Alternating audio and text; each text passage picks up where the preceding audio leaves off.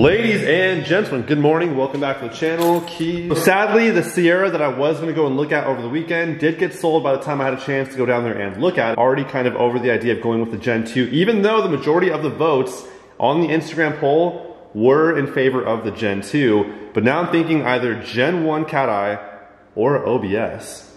What do you guys think about this? This just hit my radar. It has 89,000 miles on it. It's in pristine condition and it's 20 minutes away from where I live. Would you guys enjoy seeing an OBS on the channel? Let me know in the comments below. This thing is freaking sweet.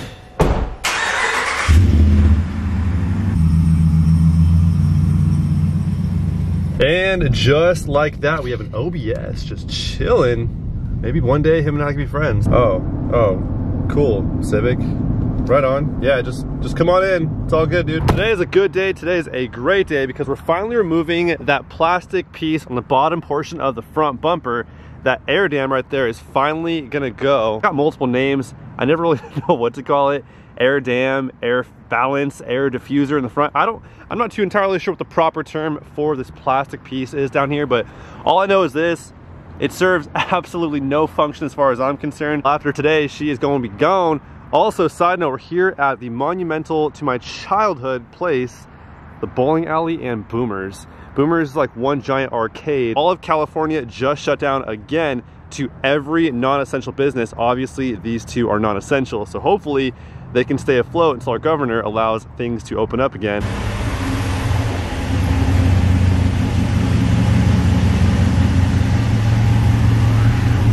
And just like that, time to remove an air dam. Let's get to it. One of my favorite parts about removing the air dams off the front end of these trucks is being able to see more of the front of the tire, especially when you have an aggressive tread pattern like all-terrains.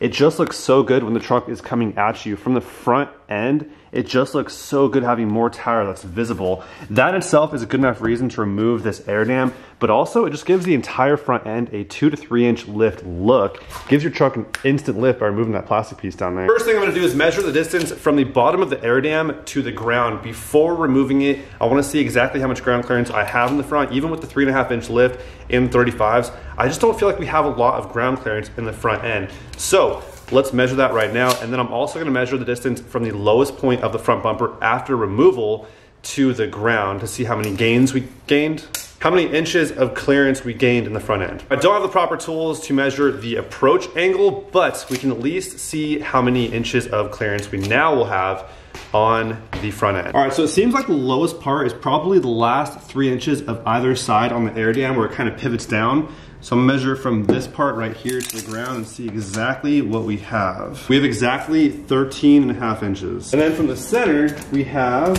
14.5. All right, so let's crawl underneath here and see what we got going on. Okay, so first off, it looks like we have two little plastic clips right here on the front center. That will pop off real quick. And then underneath here, 18 top mounted. I'm gonna have to guess they're probably 10 mil heads. All right, well, it's a bit of an awkward angle, but let's get to it. Third one is not in the most convenient location because it's right behind that bracket, but I think I've loosened it at least. Let's see. Oh yeah. I recommend using a shorter socket, but that worked. 3 down, on to number 4. All you gotta do is break it free, and the rest is like hand loosable. Loosable, yeah, that's a word. So the 6th one's kind of hiding behind this bracket. It's not hard to get to, but definitely takes another second to figure out where it's at. There we go, boom. That took 30 seconds. Now here's what I'm gonna do. I'm gonna just break the last few that I can reach here free. Just kind of loosen them up like that, give them like 2 or 3 turns. And then just come back and hand loosen them. Yeah, 3 or 4 turns actually. Boom. And then just come back and then hand loosen the rest of them. That'll make this a lot faster actually. And if you have a pillow you don't mind sacrificing, bring yourself a pillow because man, my neck's hurting. Aside from that, this is actually really, really easy. The work lights are giving me a pretty good idea of what it would look like to have some rock lights in the wheel wells. What do you guys think? I think soon to come, but the main reason why I got up was to put a 13 mil socket on my ratchet here because there's a 13 mil bolt that's kind of in the way of gaining access to one of the 10 mil heads. So I'll show you guys exactly which one that is. So it's this bolt right there. It's right above the 6th bolt from last. This 13 mil head is in the way, so we're gonna go ahead and lift that off real fast. It's on a little bit tighter than the other guys, but still pretty easy. So we do have one more 13 mil that's blocking access to our 10 mil. 3rd from last, so right above the 3rd 10 mil is a 13 mil that needs to come out because the threads in the back are blocking access to the 10 mil head. So 13 mil, let's go. All right, there it is, our 13 mil, free and clear. Now we have access to the 10 mil. I am using a deep socket. I don't recommend using a deep socket because the angle gets a little weird. Still works, but definitely not ideal.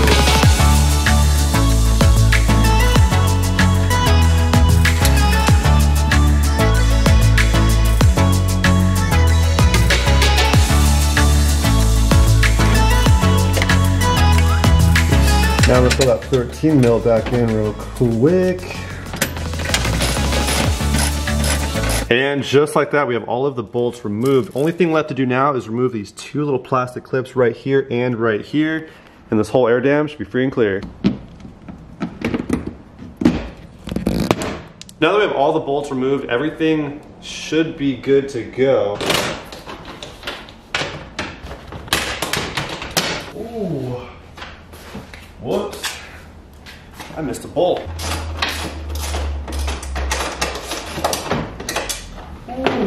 And just like that. Dang, that is a drastic difference. It looks so much better. So we do have these plastic tabs, one right here in the center and then one on either side that do need to be removed. I ended up sliding the diffuser off and then down and it came right out. But I'll grab a tool to get these popped out as well. Also, there's these plastic pieces right here that are pretty visible. I'll see how I feel about it tomorrow when we have some sunlight. But yes, it is sundown, so I will see you guys tomorrow.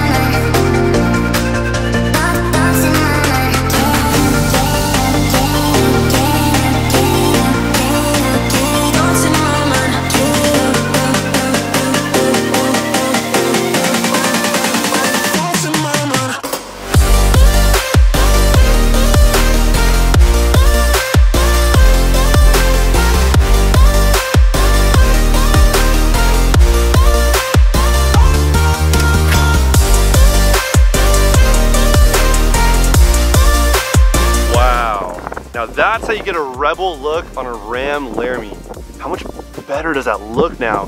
And see, now you can see more of the front tire and even the lower control arms. That is so cool. I'm getting Ram Rebel vibes right now. Obviously the Rebels have a completely different front end, a blacked out front bumper and grille. What do you guys think? Should I wrap the front bumper and the grille as well as that centerpiece right there in a brushed aluminum to give it a Rebel look? That'd be kind of sick. One thing I do want to point out is the fact that I also have this electronic air dam back here that automatically lowers itself when the truck reaches 38 miles an hour. Most 5th gen Rams have this unless the truck has air suspension, but my truck doesn't, so I do have this. It needs to come off because now it's deemed completely useless without this air dam connecting to it when that one's lowered. This one serves no function whatsoever, so that's got to go. Probably do that in a future video, but these also have to come off as well. These are held on by nothing more than one 10 mil bolt, and they drop free, as you guys can see right there in the photo. Pretty straightforward, but yeah, these got to go too. One thing I strive for on my YouTube channel is to provide you guys with some level of value, whether it be strictly entertainment or to help bridge that gap between your guys' needs and your solutions, which is generally why you'll see products linked in the description below on my videos, because I want to help share my experiences with using certain products or materials with you guys at home to help you out on your DIY projects. Even if it's a tool that helped me install that product, I'll generally link it in the description below. Companies reach out to me all the time, usually on Instagram DM, to try to get me to showcase their product. Now, if it makes the cut, if it's on my YouTube channel, that means I had a good experience with it, I support it, and I think you guys should get it as well. It's not generally in my nature to go out and badmouth any companies or products for that matter.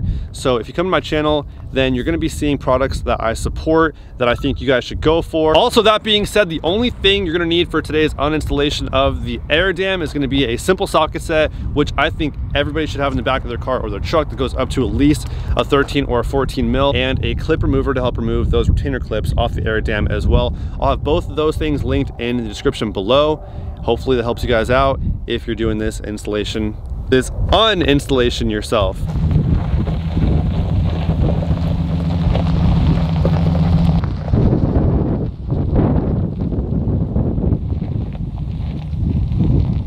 We are weeks away from exactly 1 year ago. I took the exact same photo of the Silverado in the exact same place as the Ram is sitting right now, right after removing the Air-Dam. Bring more mods to the channel, more cars or more trucks, whatever it may be that you guys would love to see. It's gonna be a good year. Make sure you guys stick around, subscribe. I will catch you guys on the next one. Until then, it is gonna be a good year. Man, if only we knew what 2020 was bringing us. But that is all I have for you guys today. As always, hope you guys enjoyed. I will catch you guys on the next one. Until then, peace out.